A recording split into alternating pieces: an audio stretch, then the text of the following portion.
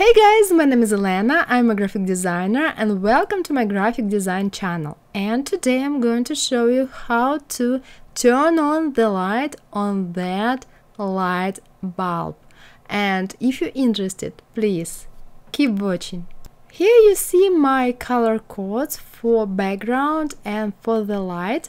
And if you want to take a closer look at the design and to download original AI file with the design and colors, you can do it on my Patreon page. The link will be below this tutorial. And now let's start the tutorial.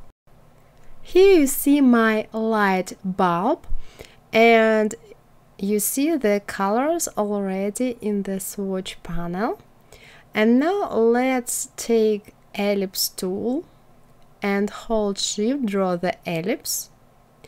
Now let's take any gradient, for example black and white, radial, and here we need white color. And here it's very important, only classical black color. The color code of the black is 6 zeros. And now let's take yellow color and put it here.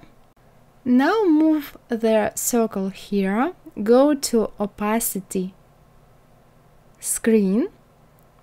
Okay, now it's already pretty. Now let's move the slider here and make the circle a little bigger. Now copy and paste the circle, make it smaller and put it in the center of the light bulb, and copy and paste again the small circle, make it thinner and bigger. Move it like this. I want the light will be as well and here. Okay. Now I'm going to add background. Select the background and radial gradient. And now let's add colors. Here light, here this one, now green and the dark green. Okay. Now gradient tool, move the gradient up and play with the options here to create more interesting light, like this. Now select the gradient and move it a little up. Now select this circle and move the slider a little closer to the yellow and make the circle bigger. Okay. Yes, I like it. And now I'm going to show you if I don't add gradient. Let's see at the first background. It's pretty boring and now it's pretty awesome.